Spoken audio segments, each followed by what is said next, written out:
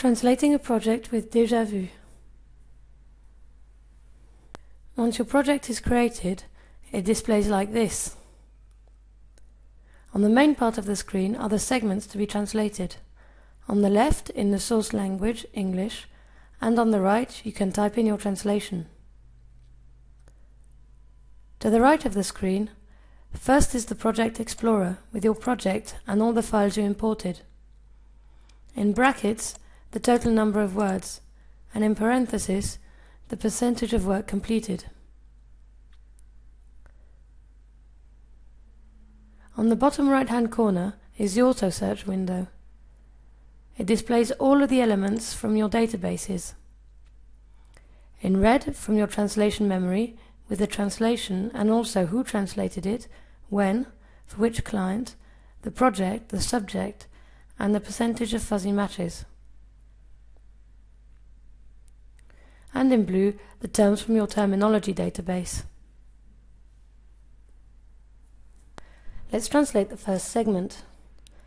As soon as I start typing, Déjà Vu uses the auto-write function. It suggests existing translations from my databases. I can validate my translation by pressing Ctrl plus down arrow.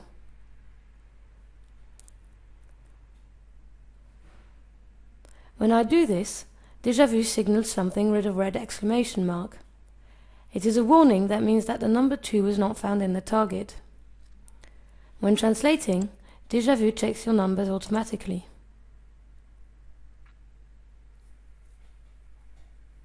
I can now translate the next segment.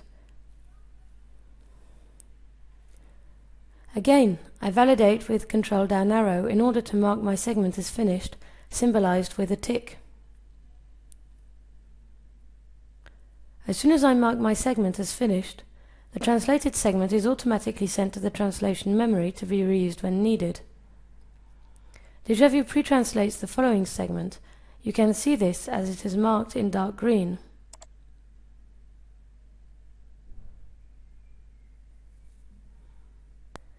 Instead of translating your segments one by one, you can pre-translate your file. Déjà Vu will then populate your target segments with the available translations. 100% or exact matches are marked in dark green. Fuzzy matches are marked in light green. You can easily view why a segment is in light green. Thanks to the assembly function, this sentence with TTX is properly translated. You can edit the fuzzy match by simply typing in the missing term or removing the wrong translation.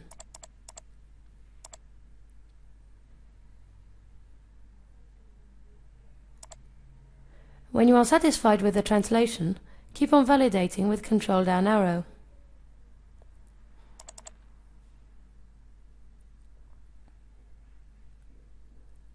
If you want to clear a translation, you can delete it with Ctrl space. When you type in your translation, the auto-write function makes suggestions, which sometimes goes faster than editing existing fuzzy matches. A new feature of DV X2 is the use of machine translation. If you click on Translation, Translate with Google Translate, you can ask Google Translate to pre-translate your sentence.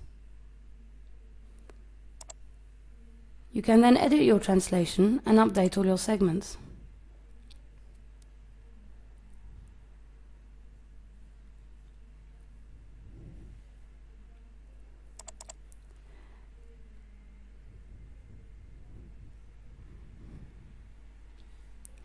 Now that all your segments are translated, you can export your project into the original source file format.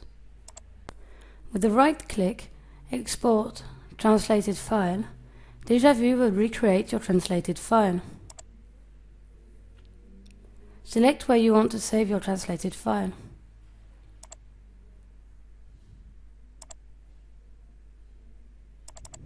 Déjà Vu has created a new directory with the language name and has saved your translated file in it.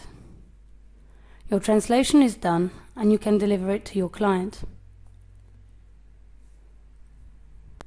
Find more e-learning modules on www.atril.com.